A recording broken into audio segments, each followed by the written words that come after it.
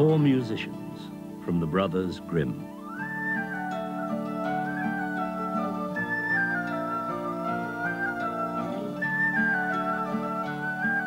There was once a donkey who had worked for his master for many years, carrying heavy sacks of corn to the mill. When the donkey became old and was no longer able to do his work, his master decided to kill him and sell his skin. That night, the donkey decided to escape. I may be old and weak, he thought, but my voice is as strong as ever. I'll go to the town of Bremen, become a musician.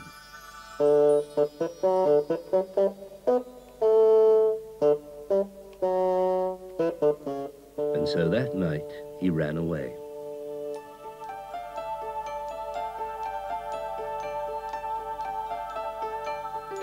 He had not gone far when he saw a dog lying in the road, looking very sad. "Hello, old dog, why do you look so unhappy?" asked the donkey. "I'm getting old," said the dog.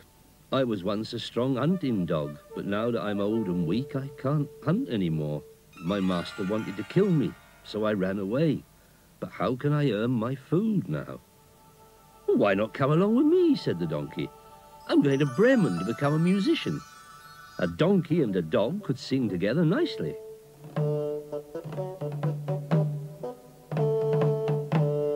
"Woof, woof, I'll come," said the dog. They had not gone far when they saw a cat sitting in the middle of the road, looking very sad. "Hello, old cat, why do you look so unhappy?" asked the donkey. "My life is in danger," said the cat. "I am getting old and my teeth are no longer sharp. I like to sit by the fire instead of chasing mice. And this morning my mistress tried to drown me, so I ran away. But where am I to go?" "Why not come with us?" said the donkey. "We're going to Bremen to become town musicians. A donkey, a dog and a cat could sing together nicely."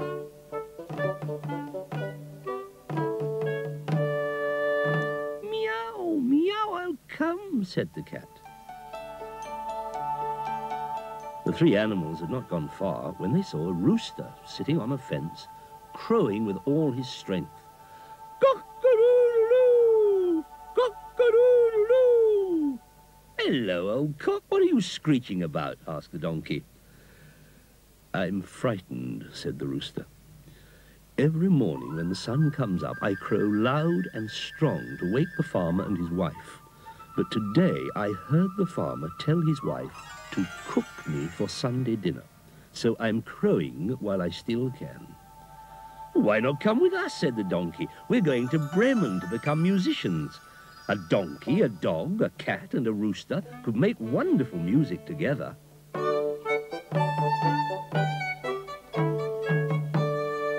"Cock-a-doodle-doo!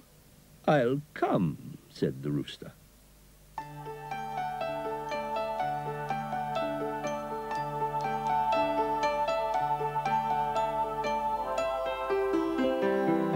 But Bremen was far away, and the animals could not reach it that day.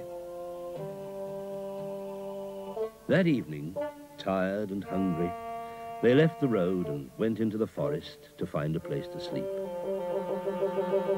The donkey and the dog lay down under a large tree. The cat climbed up into its branches, and the rooster flew to the top of the tree where he felt safest. Before he went to sleep, the rooster looked round about him. Far off, he saw something bright and shining. "I see a light," he told the others. "It must be a house." "Well, let's go and have a look," said the donkey. "There may be a barn with some hay for me to eat. And I might be able to get a few bones with some meat on them," said the dog. "And I might get some milk," said the cat. "And there may be some scraps of food for me," said the rooster. So the animals made their way through the forest towards the house. When they reached it, the donkey, who was tallest, went to the window and looked in. "What do you see?" asked the dog.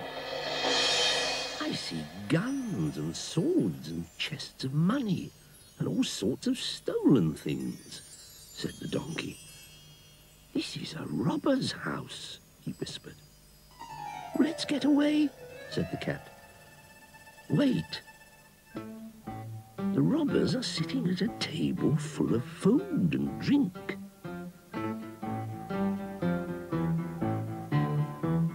"Food," said the dog hungrily. "And drink," said the cat thirstily. "If only we could drive them away," said the rooster. So they worked out a plan. The donkey stood on his hind legs with his front feet on the windowsill.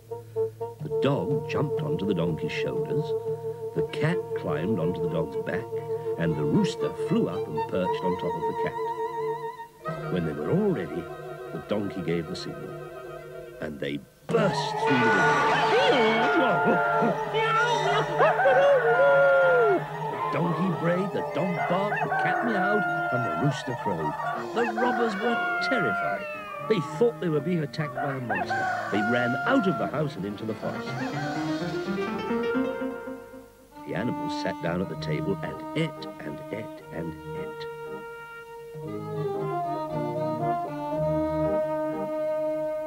When they had licked and pecked the plates clean, they put out the light and looked for a place to sleep.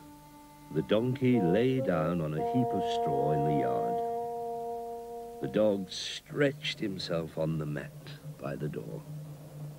The cat curled up in front of the warm ashes in the fireplace. And the rooster flew up onto the roof. They were all so tired that they soon fell fast asleep. From the forest, the robbers saw that everything in the house was quiet. "We shouldn't let ourselves be frightened so easily," said the robber captain. "I'll stay here. You go and find out what really happened." And so one robber went nervously back to the house. Everything was quiet. He went into the dark kitchen and could not see a thing. Just then, the cat woke. Her two eyes shone as she watched him. The robber thought they were live coals and reached down to get a light. "Meow!" shrieked the cat, spitting and scratching at the robber's face. "Yipes!" screamed the robber. He ran towards the door and stepped on the dog. "Oh!" growled the dog and bit his leg. "No!" screamed the robber and ran out into the yard past the heap of straw. "Eeyore!" brayed the donkey. He kicked the robber and sent him flying. "Yowp!" screamed the robber and woke the rooster on the roof. "Cock-a-doodle-doo! Cock-a-doodle-doo!"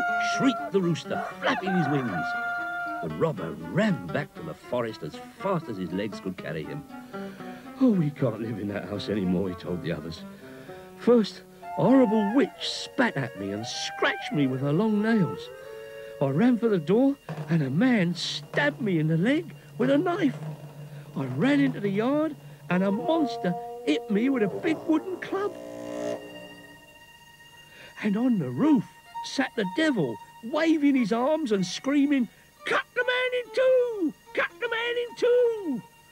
The robbers turned their backs and ran.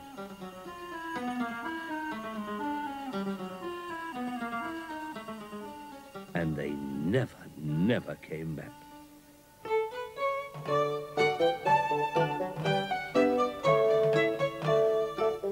The four animals liked the house so much that they never went to Bremen to become musicians after all.